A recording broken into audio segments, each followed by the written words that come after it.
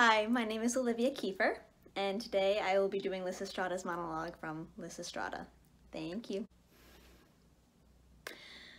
Up to now, in this long war, we kept silent about all those things you men were doing. Okay, we were being modest. And you did not allow us to speak. So if we ached inside, we forced a smile and simply say,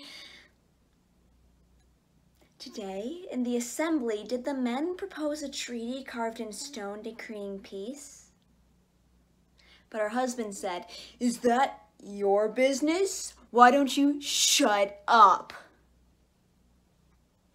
So there I am, at home, saying nothing.